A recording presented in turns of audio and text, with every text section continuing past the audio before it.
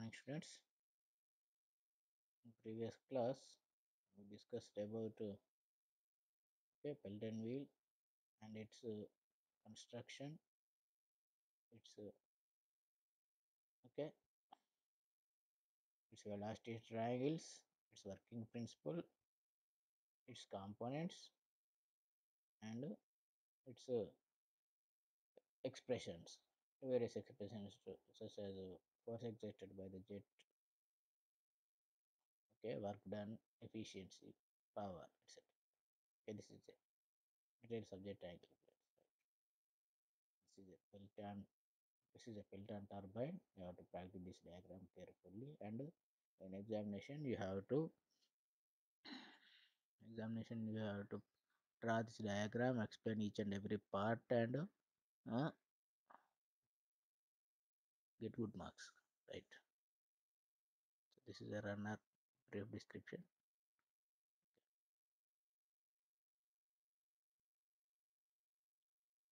So up to now we have to calculate. We have learned about various parameters to find the work force exerted by the jet, work done, and power and efficiency. Right. This is the hydraulic efficiency. 2u into v minus u into 1 plus cos pi by v1 square. Okay. So next another topic, small topic is there about Pelton wheel. Important design aspects about Pelton wheel. Okay. So while designing the Pelton turbine, you have to consider all the factors which will affect the force exerted by the jet and whatever the water leaving from the turbine after striking the carried vents. Okay. Let's connect the 1 minute.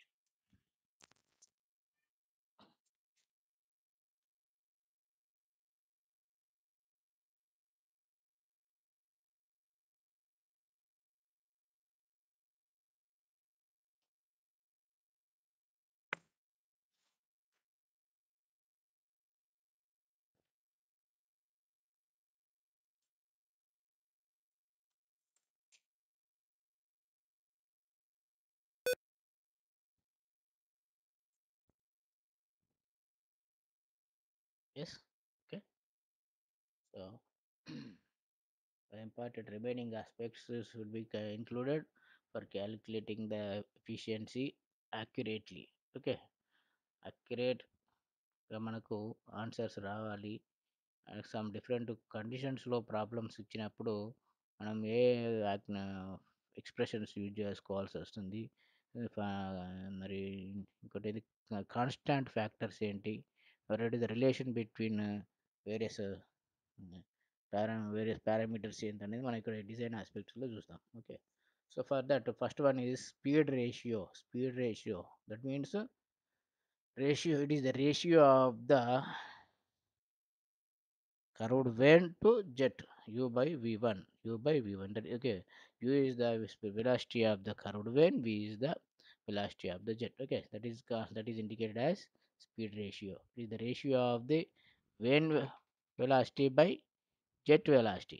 Vane velocity అంటే ఏంటి? Curved vane are bucket ఏదైతే jet strike అయినప్పుడు ఎంతో కొంత velocity మోతుంది కదా, so అది ఆ velocity. మరి వి అంటే ఏంది? Initial velocity of jet. ఏదైతే మనం పైపులోంచి నాజిల్ గుండా వచ్చిన వాటరు సమ్ వెలాసిటీతో వస్తుంది, ఆ వెలాసిటీతో వచ్చి స్ట్రైక్ అయినప్పుడు సమ్ వెలాసిటీ ఉంటుంది. వాటి మధ్య వెలాసిటీ రేషియో ఎంత ఉండాలి, వాటి మధ్య స్పీడ్ రేషియో ఎంత ఉండాలి అంటే 0.46 ఉండాలి. ఓకే. సో ఆ విధంగా ఉండేటట్టుగా మనము డిజైన్ చేస్తే మనకు పెల్టన్ టర్బైన్ అనేది మనకు ఎఫిషియన్సీ ఎక్కువ ఇస్తుంది. Right. Next jet ratio. Second one is jet ratio. Jet ratio equal to capital D by small D. whereas capital D equal to diameter of wheel, small d equal to diameter of jet. Okay. అంటే ఇది ఇక్కడ capital D అంటే diameter of వీలు, ఇక్కడ wheel చెప్పేసి ఇక్కడ మనం ఈ డయాగ్రామ్లో ఏదైతే ఇంతకుముందు డయాగ్రామ్లో చూసినామో, ఏదైతే ఈ డయాగ్రామ్లో చూస్తే ఇది క్యాపిటల్ డి. ఓకే. ఇది దిస్ డయామీటర్ ఇక్కడ నుంచి ఇక్కడికి ఏదైతే ఉందో, ఈ హార్జెంటల్ డయామీటర్ ఏదైతే ఉందో అది జే అది capital D diameter of okay. ఈ స్మాల్ డి ఏంది ఏదైతే ఉందో అది vane jet diameter. Okay, that is jet diameter. Okay, diameter of wheel by diameter of jet. Okay, diameter of wheel. So ఈ క్యాపిటల్ డి అయితే అవుతుందో diameter of wheel, small D ఏదైతే ఉందో అది డయామీటర్ ఆఫ్ జెట్. ఈ small D. Okay, ఈ diameter ratio. So ఈ diameter ratio కూడా మనకు ఎంత ఉండాలి అంటే it should be value of value of based on the depth of the bucket and width of the bucket. Based on the depth of the bucket and width of the bucket. So that should be depth 1.2 into d ఉంటుంది bucket యొక్క depth. Width of the bucket ఏంటి 5d. Okay, so jet ratio అనేది depending on the ratio of the jet depending on the diameter of the runner and diameter of the jet. Okay, so then bucket యొక్క depth, ఈ curved vane are bucket same, దీని యొక్క depth ఈ curvature ఎంత లోతు ఉండాలి అంటే diameter of జెట్కి 1.2 times ఉండాలి. 1.2 టైమ్స్ ఉంటే మనకు ఎఫిషియన్సీ ఎక్కువ వస్తుంది. విడ్త్ ఆఫ్ ద బకెట్ ఎంత ఉండాలి? విడ్త్ మనకు ఈ విధంగా. ఓకే, మనకు విడ్త్ థర్డ్ యాంగిల్లో చూస్తే width of the bucket 5d ఉండాలి, అంటే డయామీటర్ ఆఫ్ జెట్కి 5 టైమ్స్ ఉండాలి. సో ఆ విధంగా ఉంటేనే మనకు ఏదైతే జెట్ మనకు స్ట్రైక్ అవుతుందో ఆ ఫోర్స్ని తట్టుకొని ఉంటుంది కర్వ్ బకెట్, డిఫ్లెక్షన్స్ని తట్టుకొని మనకు రన్నర్ మీద ఎటువంటి ఇబ్బంది, రన్నర్ మీద ఎటువంటి ఎఫెక్ట్ పడకుండా మనకు ఈజీగా రొటేట్ అయ్యి మనకు అవసరమైనటువంటి పవర్ జనరేట్ చేయడానికి అవకాశం ఉంటుంది. ఓకే, సో రన్నర్కి నెక్స్ట్ పాయింట్ ఏంది? రన్నర్కి ఎన్ని బకెట్స్ ఉండాలి? Number of buckets required attached can be attached to the runner. So runner అంటే ఏంది ఇక్కడ? Circular rim. Runner is nothing but ఇక్కడ రన్నర్ అంటే ఏంది ఇక్కడ? Circular rim. ఓకే, ఇది సర్క్యులర్ రిమ్. ఈ సర్క్యులర్ రిమ్కు ఎన్ని బకెట్స్ పెడితే అన్ని పెడితే మనకు ఎఫిషియన్సీ ఎక్కువ వస్తుందా? రాదు. సో ఎందుకు? దానికి లిమిట్ పెట్టుకోవాలి. అందుకే ఆ లిమిట్కి అనుగుణంగా నెంబర్ ఆఫ్ బకెట్స్ ఎన్ని పెడితే మనకి ఎఫిషియన్సీ ఎక్కువ వస్తుంది అనే దాన్ని ఏ విధంగా క్యాలిక్యులేట్ చేస్తామంటే capital D by small 2d plus 15. Okay, capital D by small 2d plus 15 base చేసుకొని మనము నెంబర్ ఆఫ్ బకెట్స్ అనేది క్యాలిక్యులేట్ చేస్తాం. సో నెంబర్ ఆఫ్ బకెట్స్ మరీ ఎక్కువ ఉండదు, మరీ తక్కువ ఉండదు. మ్యాక్సిమం క్వాంటిటీ ఆఫ్ బకెట్స్ ఉండడం వల్ల మనకు వాటర్ అనేది ఈజీగా స్ప్లిట్ అయిపోయి మనకు రన్నర్ మీద డిఫెక్ట్ పడకుండా రన్నర్ కాన్స్టెంట్ వెలాసిటీ తోటి సేమ్ వెలాసిటీ తోటి రొటేట్ అయ్యి మనకు పవర్ ఎక్కువగా జనరేట్ చేయడానికి అవకాశం ఉంటుంది. కాబట్టి నెంబర్ ఆఫ్ బకెట్స్ ఎన్ని ఉండాలి అనేది ఇంపార్టెంటే. విడ్త్ ఆఫ్ ద బకెట్ ఎంత ఉండాలి, డెప్త్ ఆఫ్ బకెట్ ఎంత ఉండాలి, జెట్ డయామీటర్ ఎంత ఉండాలి, ఓకే, వీల్ డయామీటర్ ఎంత ఉండాలి అనేది ఇవన్నీ కూడా important terms. Okay, so next different topic ఏంది? Different efficiencies of the turbine. Okay, so ఈ విధంగా ఎఫిషియన్సీ ఇంప్రూవ్ చేయడానికి మనము డిజైన్ ఆస్పెక్ట్స్ అన్నీ కూడా మైండ్లో పెట్టుకోవాలి. సో డే స్టూడెంట్స్, ఇవన్నీ ఇంతకుముందు చెప్పిన ఏవైతే ఈ పాయింట్స్ ఉన్నాయో, ఇంతకుముందు చెప్పిన ఈ పాయింట్స్ అన్నీ కూడా మీరు 1 మార్క్ క్వశ్చన్స్ పరంగా ఇవి చాలా యూజ్ అవుతాయి. సో మీరు వీటిని యాజ్ ఇట్ ఈజ్ ప్రాక్టీస్ చేయాలి, డ్రా చేయాలి, గుర్తుపెట్టుకోవాలి. రైట్, ప్రాక్టీస్ చేయాల్సి ఉంటుంది. రైట్, సో ఆ విధంగా వేయకపోతే మళ్ళీ ప్రాబ్లం వచ్చే అవకాశం ఉంటుంది. ఓకే, కాబట్టి మీరు ఏం చేయాలి? ప్రాక్టీస్ చేయాలి. ప్రాబ్లమ్స్ అన్నీ కూడా సారీ కాన్స్టాంట్ వాల్యూస్ అన్నీ కూడా మీరు గుర్తుపెట్టుకుంటే మనకు ప్రాబ్లమ్స్లో ఈజీగా సాల్వ్ చేయడానికి అవకాశం ఉంటుంది. ప్లస్ 1 మార్క్స్ మనం వచ్చే 2 మార్కులు 3 మార్కులు అవుతున్నాయి, వీటి నుంచి ఎక్కువగా వచ్చే అవకాశం ఉంటుంది. సో ఈ వాల్యూస్ అన్ని గుర్తుపెట్టుకోండి. Right, next topic is different efficiencies of the turbine. What are the different efficiencies? I already explained in first previous class, that is hydraulic efficiency, mechanical efficiency, overall efficiency, and volumetric efficiency. Okay, so ఇక్కడ efficiencies divide చేయాల్సిన అవసరం వచ్చింది. Overall system efficiency ఎందుకు తీసుకుంటున్నాం అంటే మనకు each and every part దగ్గర, మన సిస్టంలో ఉన్న ఈచ్ అండ్ ఎవ్రీ పార్ట్ దగ్గర ఎఫిషియన్సీ 100 మ్యాక్సిమం మెయింటైన్ చేస్తేనే మనకు ఓవరాల్ ఎఫిషియన్సీ మంచిగా వస్తుంది. సో ఎక్కడెక్కడ మనకి స్ప్లిట్ అయ్యే అవకాశం ఉంది అంటే టర్బైన్ దగ్గర ఎఫిషియన్సీ స్ప్లిట్ అయ్యే అవకాశం ఉంటుంది.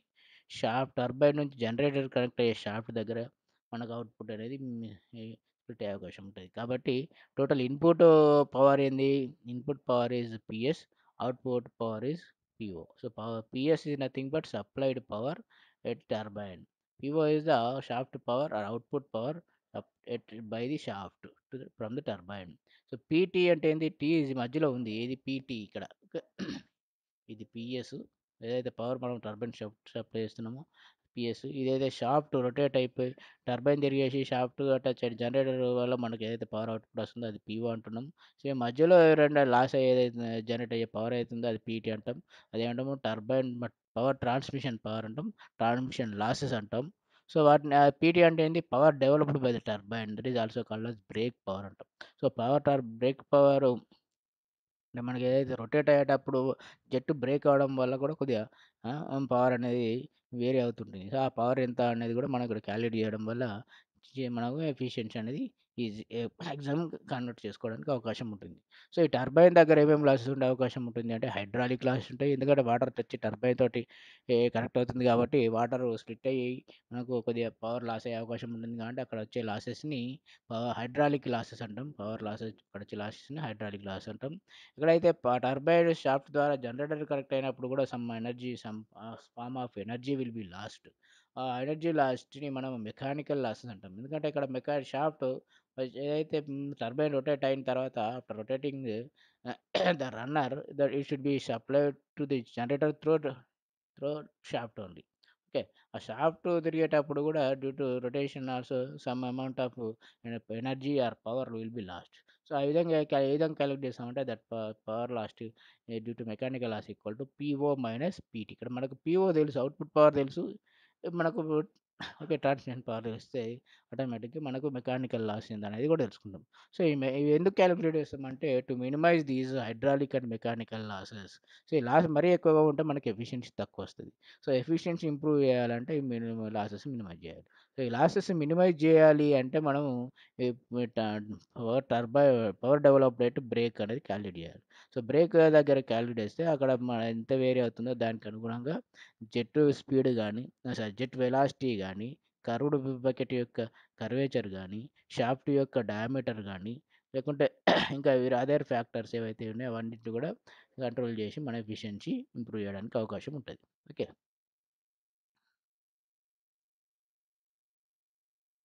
So okay, this is about important next ఇప్పుడు different efficiency ఏమనుకున్నాము, hydraulic, mechanical, overall efficiency. So hydraulic efficiency equal power developed by the runner by kinetic energy.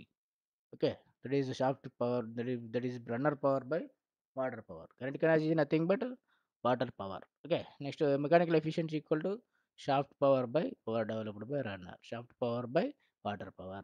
Overall efficiency equal to shaft power by water. Okay. Water power. ఇక్కడ mechanical efficiency shaft power by runner. Shaft, runner 2 mechanical items. So కాబట్టి mechanical ఎఫిషియన్సీలో formula ఏంటి, SP by RP. Hydraulic ఎఫిషియన్సీలో RP by WP. Okay. Overall ఎఫిషియన్సీలో SP by WP. Okay. ఓవరాల్గా ఇక jet నుంచి shaft దగ్గరికి వస్తుంది కాబట్టి output shaft power, input jet కాబట్టి shaft power by WP వస్తుంది.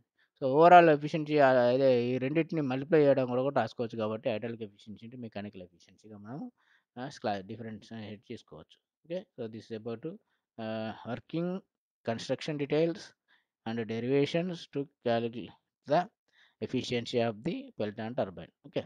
సో ఇవన్నీ కూడా మనం డిజైన్ ఆస్పెక్ట్స్ కూడా నేర్చుకున్నాం. సో ఇందులో కొంచెం questions ఏముంటాయంటే cross sectional area of bucket, Pelton వీలో cross section bucket ఏ విధంగా ఉంటుంది అంటే డబుల్ హెమిస్పెరికల్. హైడ్రాలిక్ ఎఫిషియన్సీ అంటే ఏంటి ఫార్ములా, ఇక్కడ పవర్ డెవలప్డ్ 3 ఆప్షన్స్‌లో ఏంటి హైడ్రాలిక్ కాబట్టి వాటర్ ఉండాలి కాబట్టి power developed at runner by water power. Power developed at runner అని రావాలి. Okay. Power developed at runner. Power developed అని ఇచ్చినా కూడా మీరు అదే తీసుకోవచ్చు, no problem. Okay. Power developed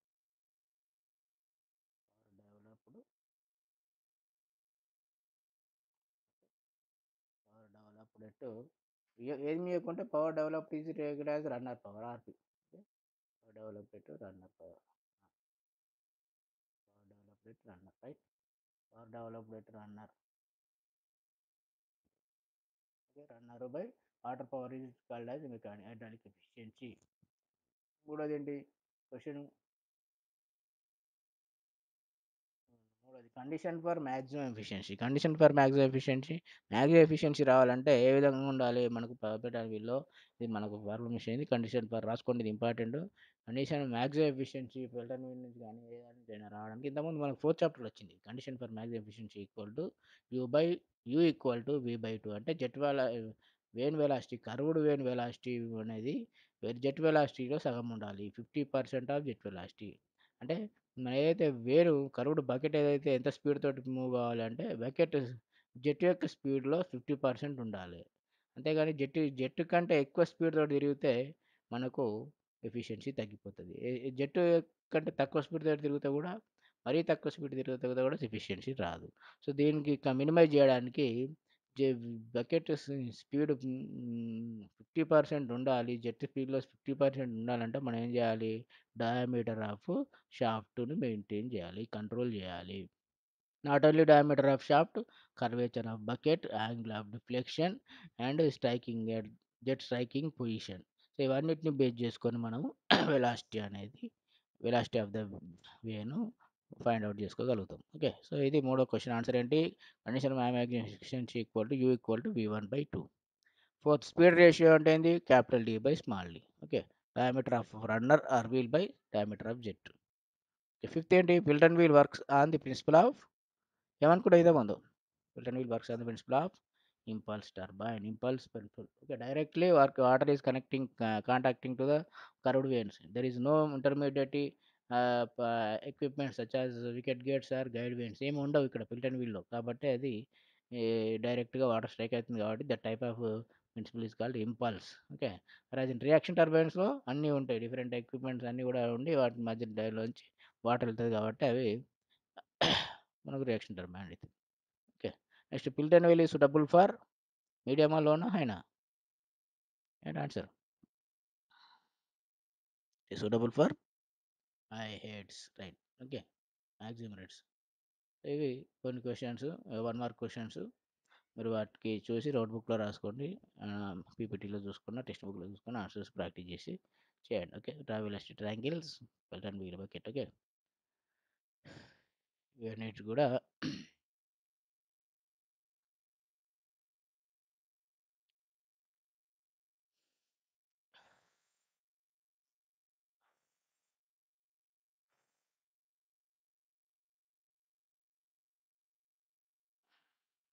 okay. So ఇవి ఫ్రీక్వెంట్ లాస్ట్ క్వశ్చన్స్ మీరు రాసుకున్నారా? రైట్. సో దీని తర్వాత మనం ఒక వీడియో ప్లే చేస్తాము, వర్కింగ్ ఆఫ్ పిల్టన్ వీడియో ప్లే చేస్తాము. దాని తర్వాత నెక్స్ట్ది ఎక్స్ప్లెయిన్ చేద్దాం. నెక్స్ట్ స్లైడ్ ఎక్స్ప్లెయిన్ చేద్దాం. ఒక ప్రాబ్లం, 2 ప్రాబ్లమ్స్ ఉన్నాయి, 2 ప్రాబ్లమ్స్ ఎక్స్ప్లెయిన్ చేసుకుంటే మనకు ప్రాబ్లం ఓకే అయిపోద్ది క్లాస్. ఓకే, సో ఒక వీడియో అనేది చూస్తే మీకు ఈజీగా వర్కింగ్ ఆఫ్ పిల్టన్ టర్బైన్ అనేది మీకు ఐడియా వస్తుంది. రైట్.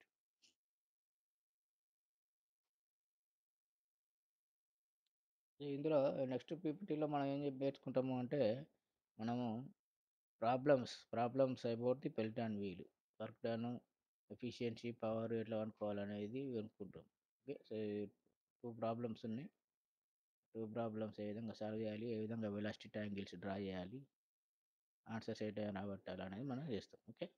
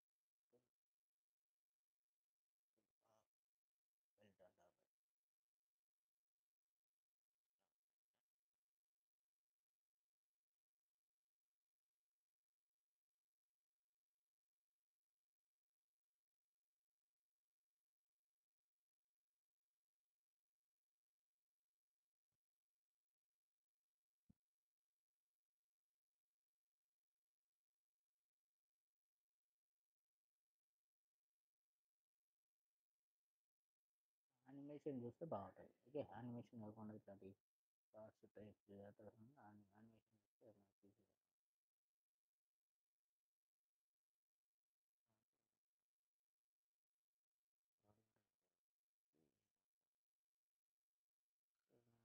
ఇది యానిమేటెడ్ వీడియో చూసి దాని తర్వాత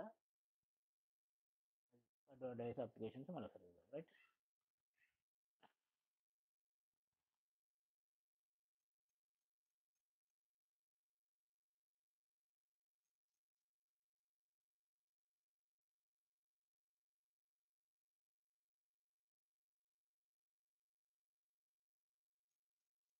Writing's not that easy, but Grammarly can help.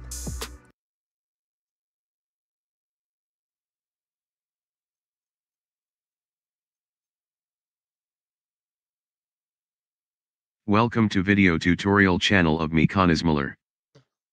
The Pelton turbine is invented by Lester Allen Pelton in the 1870s. It was the first time the energy in the water converted to power in most efficient manner. Due to its simplicity, the Pelton turbine is the most widely used water turbine in the world. Pelton wheels are the preferred turbine for hydropower, when the available water source has relatively high hydraulic head at low flow rates. The efficiency of this turbines increases with water head. There are 200 megawatt Pelton turbines in operation where water head exceeds 1000 meters. Small Pelton turbines with enough water flow can operate as low as 15-meter water head. Pelton turbine converts the potential energy in water to kinetic energy in the nozzle. Therefore they are impulse-type turbines, which the water strikes the turbine blades with high velocity. For example, for the water head of 1000 meter, the jet velocity coming from the nozzle could be 135 meter per second. Here is an actual wheel of a Pelton turbine which is almost has 2 meter diameter. The spoon-shaped buckets shown in here are bolted to the main discs of the wheel. The buckets are designed in such a way that it splits the water jet into two parts, and each part of the jet make a U-turn in both sides of the wheel. Also notice the tip of the buckets, where a round open section, combined with the groove at the back of the bucket, allows the water to strike the right bucket to produce maximum power. The buckets of these kind turbines could be as much as 150 kilogram. Assuming that the average wheel has 20 buckets, the total weight of the buckets around the rim of the wheel reaches to 3 ton. This makes whole wheel act like a very large flywheel. Since the water head is fixed, the power output of the turbine is controlled by adjusting volumetric rate of water.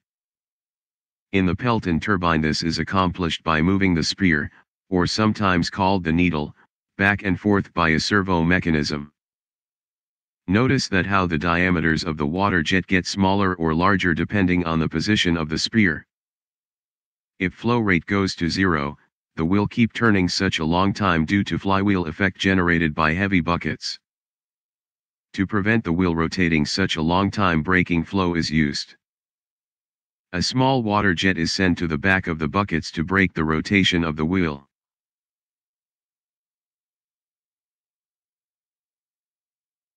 If there is sudden power rejection in the system, needle may not have enough time to adjust the position to reduce the amount of water flow. This causes the wheel to begin to turn almost twice the regular rotation speed, which could be dangerous for the operation of the turbine. To prevent this, system senses increased speed and activates deflector mechanism to deflect the water to discharge pipe and prevent the turbine from damage.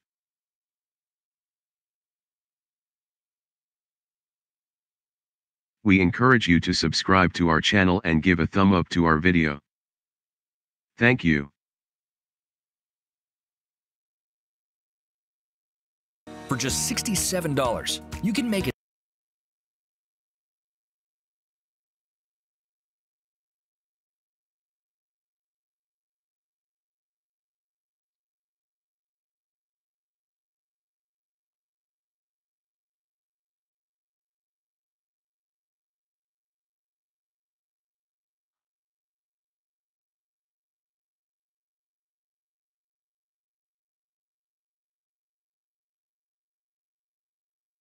with PDF.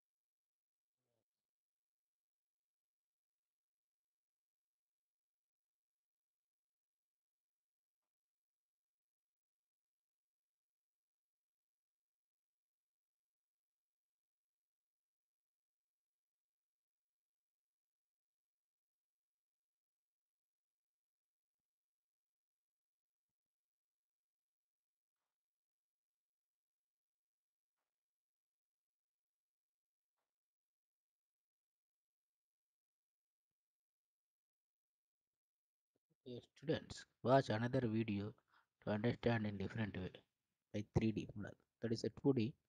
You have to understand. See.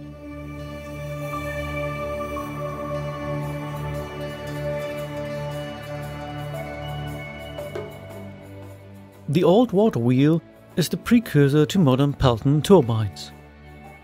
Wood water wheels have been used to extract power from flowing water and convert it into mechanical power since the 3rd century. Often, water wheels provided power for water mills, which used millstones for grinding wheat to produce flour. The rotational movement of the water wheel spun the runner stone of the mill by means of a gear unit.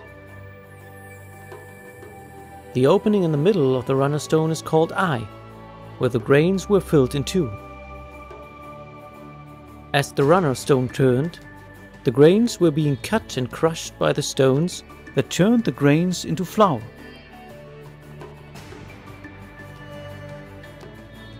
The water wheel has long been replaced by the Pelton turbine for several reasons. Because of their clever design, Pelton wheels are far more efficient than water wheels of the past.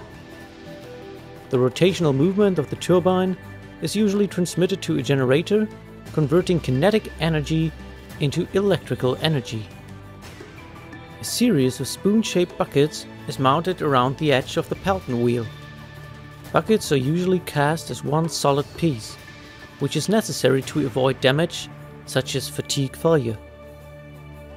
The buckets have splitters placed at the middle of them that divide the water jets into two equal streams.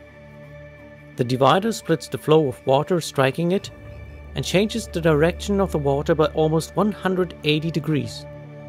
This allows the wheel to capture almost 100% of the water's energy.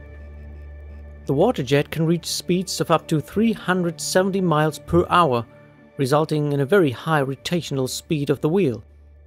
Pelton wheels can be operated with almost 3,000 rotations per minute. Pelton turbines can be installed horizontally as well as vertically.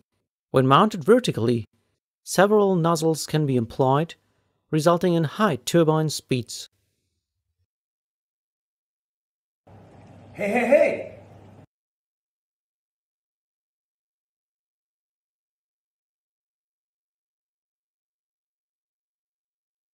Okay. Hey, dear students. So I hope you are understood by watching these videos and you get clear idea about the working of Pelton wheel and construction and its operating procedure. It's okay, formulas. Okay. And next, we have to solve some problems so that you can understand very much effectively. Okay. Then start this. So first problem one.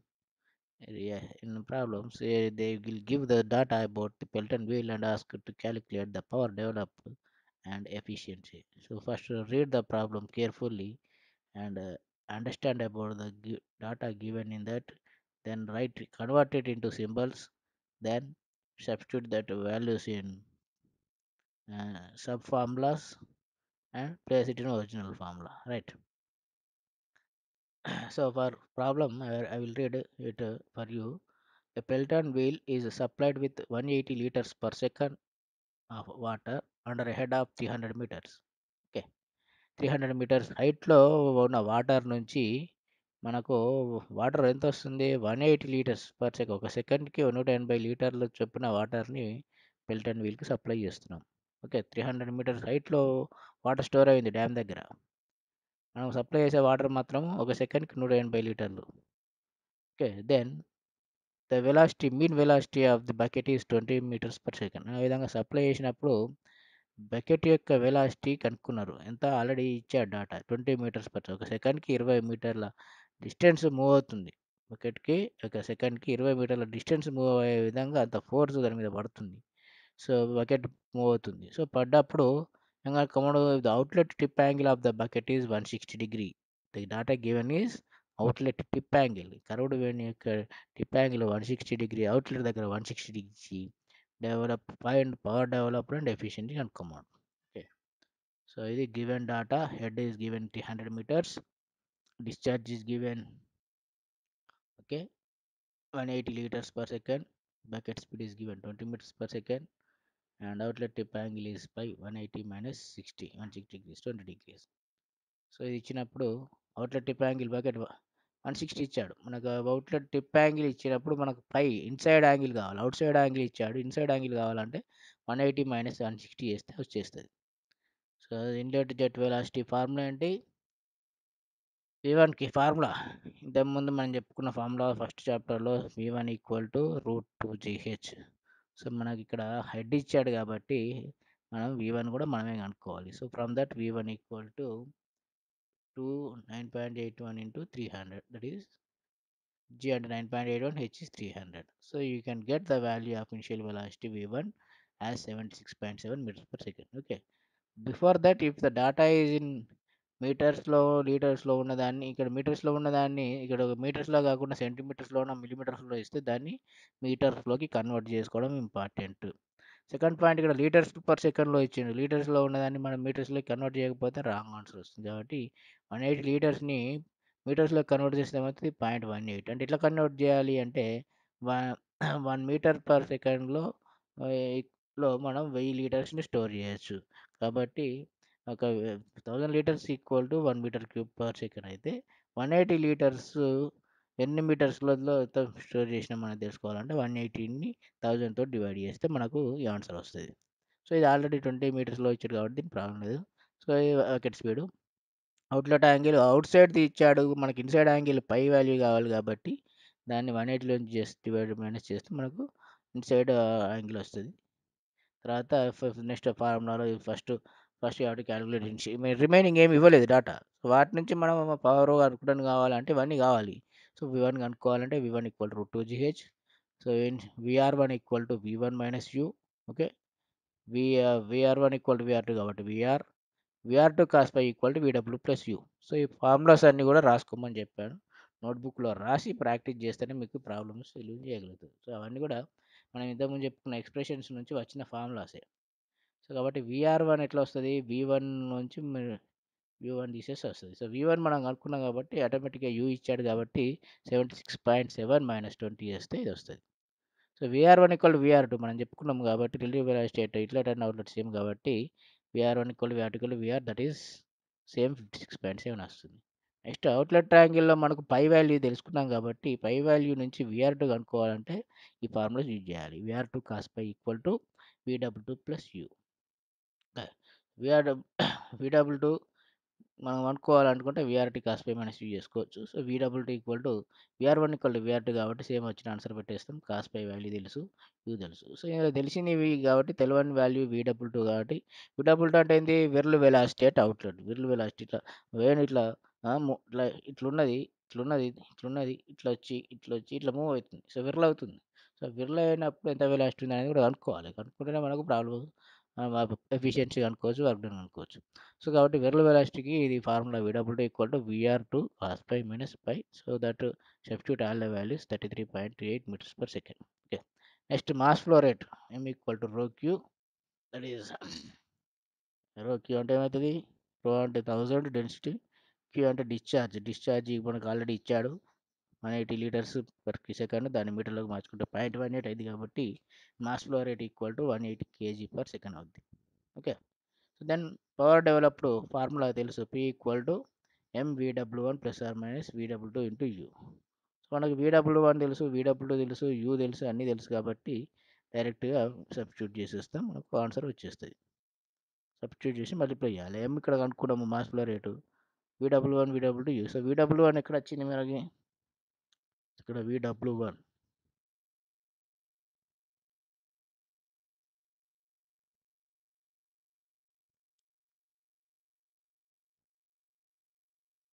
VW1 మనం కనుక్కోవడం.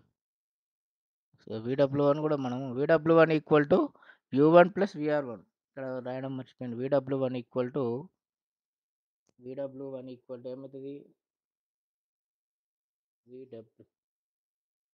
VW1 equal to U1 plus VR1, U1 plus VR1 right. VW1 equal to U1 plus VR1, మనకు U1 VR1 తెలుసు కాబట్టి VW2 అనేది మనం కనుక్కోలేము. Okay, VW1 equal to U1 plus VR1. So ఇది U1 plus VR1 అంటే 20, VR1 అంటే 56, 20 plus 50 76.7. So ఇది కూడా మీరు ఈ ఇచ్చిన ఈ ఈక్వేషన్స్ నుంచి మనం ఫైండ్ అవుట్ చేయవచ్చు. ఓకే, సో విధంగా మనం ఫైండ్ అవుట్ చేస్తాం. ఓకే, చేయడానికి చేసుకున్నది ఇది ఫస్ట్ ఇన్లెట్ జెట్ వెలాసిటీ కనుక్కోవాలి, తర్వాత VR1 కనుక్కోవాలి, తర్వాత VR1 కాబట్టి VR చేస్తాము, తర్వాత VW2 కనుక్కోవాలి విల్ వెలాసిటీ, తర్వాత VW1 మనం ఆటోమేటిక్గా ఇచ్చిన డాటా నుంచి కనుక్కుంటాము, తర్వాత మాస్ ఫ్లో రేట్ M, ఇక్కడ ఫార్ డెవలప్కి ఇది ఫార్ములా M కావాలి కాబట్టి mass flow rate equal to ρQ అనే ఫార్ములా తెలుసు కాబట్టి అందులో సబ్స్టిట్యూట్ చేస్తే వస్తుంది. తర్వాత పవర్ డెవలప్డ్ కూడా M VW plus R plus VW చేస్తే 2 చేస్తే మనకు పవర్ డెవలప్డ్ అనే ఆన్సర్ వస్తుంది, రైట్. సో చూడడానికి మీకు చెప్పడానికి సింపుల్గా ఉన్నా కూడా మీరు ఈ ఈ డేటాను కన్వర్ట్ చేసుకోవడం, సింబల్స్లో కన్వర్ట్ చేసుకోవడం, ప్రాబ్లం పర్ఫెక్ట్గా చదివి చేసుకుంటే మీకు ఈజీగా వస్తుంది, లేకుంటే ప్రాబ్లం అవుతుంది. Next problem, a Pelton wheel operates under a head of 600 meters, out of which one third of head is lost in friction in the pen stack. Okay, pen stock నుంచి వచ్చేటప్పుడు 1/3 ఆఫ్ హెడ్ లాస్ అవుతుంది, friction వల్ల loss అవుతుంది. And it's diameter of the wheel is 3.5 metre and wheel runs with 200 RPM. So calculate power developed at hydraulic efficiency of nozzle, discharge is 1000 liters per second. Okay, assume CV as 598, bucket angle is at outlet is 15 degrees. ఇక్కడ bucket angle డైరెక్ట్గా ఇచ్చాడు కాబట్టి మనం మళ్ళీ 180 minus చేయాల్సిన అవసరం లేదు. Okay, so ఇచ్చిన డాటా ఏంటి, given gross head HG 600 meters, head latitude due to friction HF equal to HG/3. ఇది గుర్తుపెట్టుకోవాలి, మీరు ఇంతకుముందు థర్డ్ చాప్టర్లో వచ్చింది, HF equal HG/3, gross head by 3 చేస్తే మనకు హెడ్ లాటిట్యూడ్ ఫ్రిక్షన్ వస్తుంది. Next net head equal to HG minus HF, ఇది కూడా థర్డ్ చాప్టర్లో వచ్చింది, net head equal to HG minus HF. Okay, graph head ఇయ్యేటప్పుడు డైరెక్ట్గా తీసుకుంటాము H, graph head latitude friction ఇచ్చినప్పుడు నెట్ హెడ్ కనుక్కుంటాము. Okay, head loss graph head ఇచ్చినప్పుడు friction కనుక్కొని నెట్ హెడ్ కనుక్కోవాలి. సో అది కూడా important formula. Main diameter wheel T, speed of the wheel N is given, డిశ్చార్జ్కి 100 litres ఇచ్చారు, దాన్ని మళ్ళీ మీటర్స్లో కన్వర్ట్ చేసుకోవాలి. తర్వాత పవర్ డెవలప్డ్ ఫార్ములా ఇది. ఓకే, బకెట్ స్పీడ్, ఇక్కడ బకెట్ స్పీడ్ ఇవ్వలేదు కాబట్టి మనం ఈ ఫార్ములా యూజ్ చేయాలి, అంటే U equal to πdN/60. So ఈ ఫార్ములా మనకి ఇంతకుముందు డిజైన్ ఆస్పెక్ట్స్లో రాలేదు కాబట్టి మీరు గుర్తుపెట్టుకోండి, ఇది అందులో ఇంక్లూడ్ చేయలేదు పీపీటీలో. సో ఈ ఫార్ములా ఒకటి గుర్తుపెట్టుకోవాలి, bucket speed U can be found out by πdN/60, where as D is the diameter of the runner. So దాన్ని బట్టి కూడా మనం బకెట్ స్పీడ్ కనుక్కోవచ్చు, దట్ ఈస్ T వాల్యూ ఇచ్చాడు, N ఇచ్చాడు కాబట్టి U equal to 36.65 metres per second. So outlet velocity angle పై ఇచ్చాడు కాబట్టి దాని నుంచి VW2 కనుక్కోవాలంటే మనం ఈ ఫార్ములా యూజ్ చేస్తాం, cos pi equal to U plus VW2/VR2, U plus VW2/VR2 చేస్తే మనకు ఈ ఫార్ములా వస్తుంది. ఓకే, సో దాని నుండి VR1 equal to VR2 equal to VR తెలుసు. సో దీని నుంచి VR1 కూడా ఇవ్వలేదు కాబట్టి VR1 equal to V1 minus U. Okay, so V1 మనం కూడా ఇవ్వలేదు కాబట్టి V1 ఎట్లా కనుక్కుంటాము, CV√2GH, ఇంతకుముందు formulas V1 equal to CV√2GH. Okay, so CV మనకి ఇచ్చాడు, అజ్యూమ్ CV ఈక్వల్ టు ఇచ్చాడు కాబట్టి 0.8, దాన్ని ఇందులో సబ్స్టిట్యూట్ చేస్తే V1 వెలాసిటీ వస్తుంది. ఓకే, వెలాసిటీ వస్తుంది. నెక్స్ట్ VR1 ఈక్వల్ టు మనం ఇంతకుముందు చెప్పాం కదా, VR1 equal to V1 minus U, కాబట్టి V1 వచ్చిన తర్వాత V1 నుంచి వికెట్ వెలాసిటీ చేసేస్తే VR1 వస్తుంది. So VR1 equal to VR2 కాబట్టి మనకు VW2 కావాలి కాబట్టి VW2 equal to VR2 cos pi minus U చేస్తే మనకు V22 అనేది వస్తుంది. పై వాల్యూ ఇచ్చాడు కదా 15 డిగ్రీస్, కాబట్టి డైరెక్ట్గా సబ్స్టిట్యూషన్ చేసుకుంటే V22 వెలాసిటీ ఆఫ్ విర్లెట్ అవుట్లెట్ కూడా వస్తుంది. తర్వాత mass flow rate M equal to WQ/G are రో క్యూ. సో రో క్యూ అంటే మనకు రో ఇచ్చాడు 1000 డెన్సిటీ, క్యూ అంటే డిశ్చార్జ్, దాన్ని మీటర్స్ని లీటర్లకు మార్చుకొని ఇది చేస్తే మనకు ఆన్సర్ వస్తుంది. Okay, so power developed P equal to రో ఏవి. సో రో ఏ అంటే MQ ఇస్ అది. తర్వాత V అంటే వెలాసిటీ ఇక్కడ వచ్చింది 36.65, కాబట్టి మనకు ఆన్సర్ 361.88 కిలో వాట్స్ అనేది వస్తుంది. తర్వాత hydraulic efficiency equal to power developed by energy supplied per second. Okay, so power develop formula ఇది. పవర్ డెవలప్డ్ ఎంత అనేది ఇది వచ్చింది ఇక్కడ కనుక్కున్నాము. ఓకే, VW1 ప్లస్ మనకి VW2 ఇంటూ యూ కదా. Power develop P equal to M into VW1 plus VW2. So ఇది VW1, ఇది VW2, ఇది యూ, ఇది మాస్ ఫ్లో రేట్ MU. దీని రెండింటి మల్టిప్లై చేస్తే 0.1 వస్తుంది. ఓకే ఓకే, సో దాన్ని బట్టి పవర్ వచ్చింది. So hydraulic efficiency power developed by energy supplied into 1000. Efficiency కాబట్టి ఇంటూ 100 టర్మ్స్లో రాసినాము. సో ఎనర్జీ సప్లైడ్ మనకు తెలియదు, half MV square. So half MV square అంటే M అంటే mass flow rate, that is WQ, కాబట్టి WQ/G V1 square. So దాన్ని కూడా energy supplied అనేది calculate చేస్తాము. ఏమవుతుంది అప్పుడు 0.1 into 86.82 whole square V1 square by 2 చేస్తే మనకి energy supplied KE equal to half MV square కూడా కనుక్కుంటాము. సో అవుట్పుట్ ఆల్రెడీ ఇక్కడ పవర్ డెవలప్డ్ ఆల్రెడీ ఇక్కడ కనుక్కున్నాం కాబట్టి ఇన్పుట్ కనుక్కొని మనం రెండింటిని డివైడెడ్ బై చేస్తే 361.88 బై 376.71 ఇంటూ 100 చేస్తే మనకు 96.06 అనేది ఆన్సర్ వస్తుంది. ఓకే, సో ఈ విధంగా మనము ప్రాబ్లమ్ సాల్వ్ చేయడం అనేది చేయగలుగుతాం. ఓకే, సో ఇది ఓవరాల్ ఎఫిషియన్సీ. ఓవరాల్ ఎఫిషియన్సీ అంటే ఏంది, షాఫ్ట్ దగ్గర వాటర్ దగ్గర వస్తుంది, కాబట్టి shaft power by water power.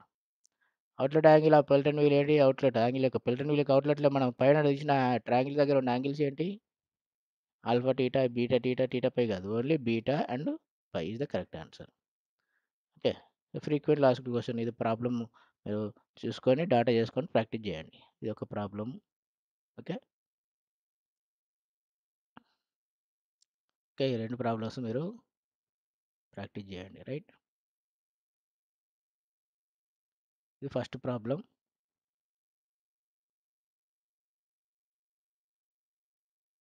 Second problem. రెండు ప్రాబ్లమ్స్ ప్రాక్టీస్ చేయండి. దానికంటే ముందు మనం ఈ సెకండ్ ప్రాబ్లంలో కొద్దిగా ఎక్కువ చూసాం. ఏమేమి చూసాం, ఎక్కువ చూసింది మనకు ఇచ్చిన డాటా ఇది గ్రాస్ హెడ్ ఇచ్చాడు. ఇచ్చిన డాటా గ్రాస్ హెడ్ ఒకటి ఇచ్చాడు. దాని నుంచి మనం head loss due to friction అనుకొని నెట్ హెడ్ కనుక్కొని దాన్ని మనము వెలాసిటీ, ఇన్లెట్ వెలాసిటీ కనుక్కోవడానికి యూజ్ చేయాల్సి వచ్చింది. సో అదొక ఇంపార్టెంట్ పారామీటర్ మీరు గుర్తుపెట్టుకోవాలి. తర్వాత డిశ్చార్జ్ ఎట్లా లీటర్స్లో ఇచ్చాడు, దాన్ని ఇంటూ 1000 చేస్తే మీటర్ క్యూబ్లోకి మారుతుంది, బై 1000 చేస్తే మీటర్ క్యూబ్లోకి మారుతుంది.